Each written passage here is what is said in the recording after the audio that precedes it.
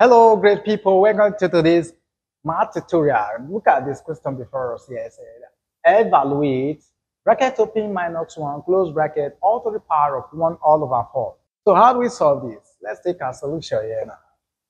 So we want to evaluate this now without the use of the calculator.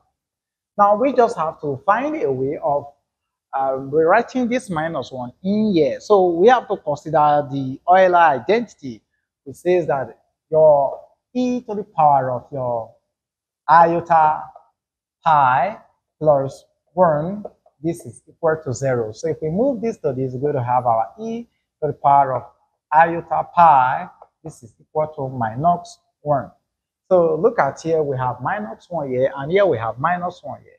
So we can put the whole of the quantity on the left-hand side in place of minus 1 here, right? Okay, so rewriting that, this now implies that our e all to the power of iota pi here, right? They're all raised to our 1 all over 4.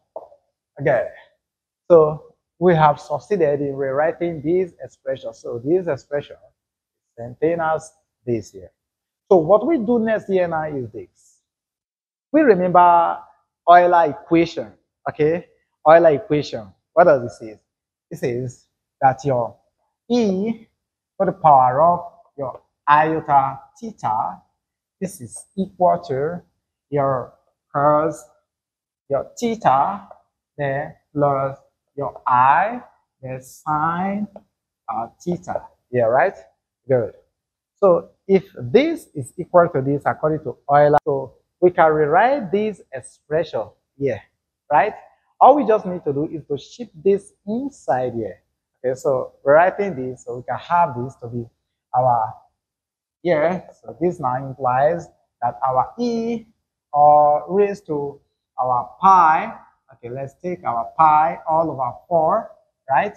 The iota will now be equal to what? It's going to give us our cos, our pi all over 4, bracket, plus iota, the sine, bracket, our pi all over 4, close brackets, right? Good. So let's continue here and see what this gives us in turn. So you're going to have our e, let's take our e to our pi all over 4 iota. This is 4, please. Okay, so this will now be equal to what? So we can put this in brackets separately, right? Okay, so this will now be equal to, we have our pi all over 4.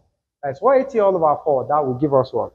Cos 45. So we have here cos 45 degree here, and plus our I sine 45 degree here. Okay. So what is sine 45 and cos 45? So this is equivalent to our 1 all over the square root of 2, then plus our iota all over the square root of 2. Yeah. Okay. All right. So what does that imply?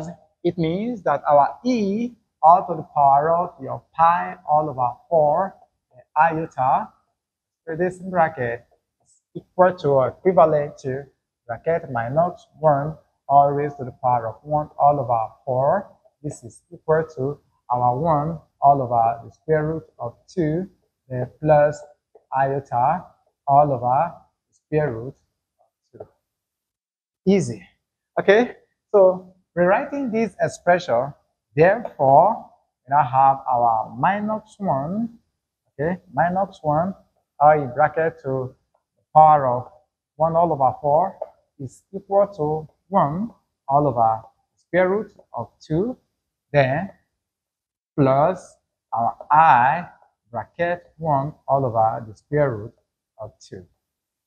Again, you can rationalize this. You can equally rationalize this, but you can equally leave your answer in this format. So this is the end of this class here. So this brings us to the end. Thanks for watching. You have any way or you have a better way of solving this, drop it in the comment section so that Online Maths TV can equally learn from you. Until we see you in our next class, keep winning. And do not forget that Jakes does love you. Bye for now.